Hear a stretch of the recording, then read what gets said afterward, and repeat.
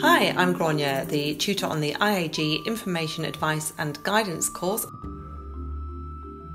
And this is Keelie, who's one of our wonderful community learning champions in the Acomb area. Keelie recently did IAG with us and is a very determined and very enthusiastic learner who loves encouraging others who might be struggling with learning to learn too. She says that she found the workshops a very friendly and helpful learning environment where she was able to share and generate ideas with others. Some of the things that she learned were how to make information more accessible. She learned how to observe boundaries, how not to overload someone with a health or mental health need. She learnt more about her communication style, how to use appropriate body language to make people feel more valued and listened to.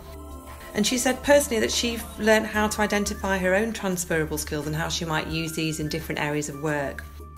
Keelie says that the main reason she'd encourage other people to attend the workshops and to do the IAG Level 2 qualification if they have time is that it was great support from the other learners and tutors. And she says the IAG online course and learning networks are brilliant and supportive ways of learning skills you need, further learning, employment or volunteering. So why don't you come along and join us too? We look forward to seeing you. If you need more information, get in touch with us at York Learning. Bye.